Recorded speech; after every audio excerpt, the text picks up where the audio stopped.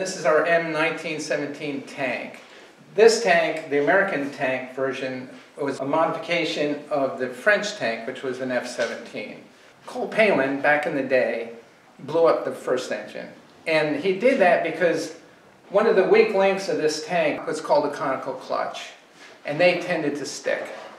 So one winter, Cole Palin had nothing to do. The clutch was stuck, so they ran it up against a tree and kept giving it throttle as he was trying to push in on the clutch.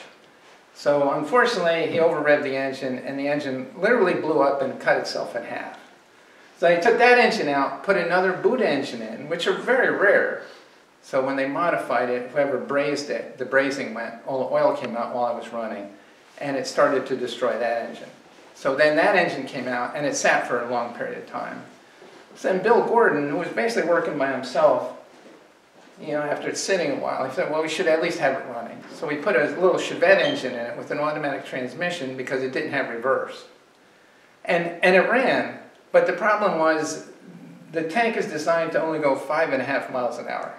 Back then, the tank isn't thought of as the way it is now. It's basically something to supplement the infantry as it would go forward. So they figured 5 miles an hour, that's about as fast as a person walks. And that's what it was used for. But the thing is, with the Chevette engine, once it got going, it went a lot faster than 5 miles an hour. So it tended to wear things out a lot. And so the project started about 3 years ago. And luckily, we have a lot of talented people around here. So people like Mike DiGiacomo, Matt Hewer, they made new bushings for the trucks. Ken Cassins did the welding on any of the welding you see, because we had to get new steel plates for all the sides and everything. So we had to modify them, so parts that we couldn't get, cut out the old parts to adapt it to the new parts and weld them in. The other main person as far as getting this restored is George Yance. Because what I did want to do is put another conical clutch in. Back in the day, that was the weak link, was the conical clutch, because what it tended to do is grab all at once. And what would happen was the transmission would take the load from that.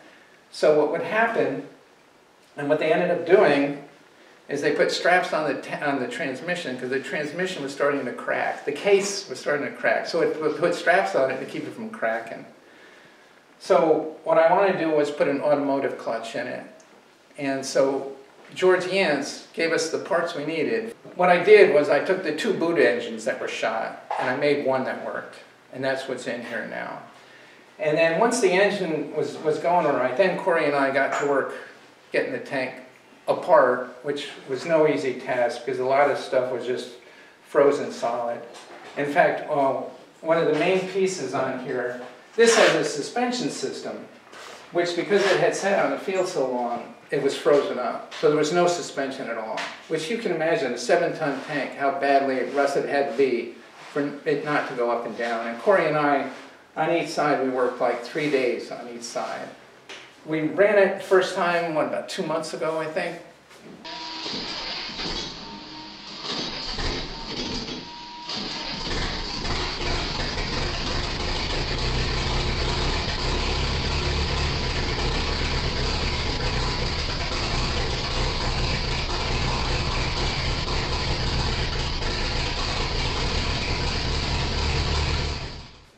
And surprisingly, it ran really well.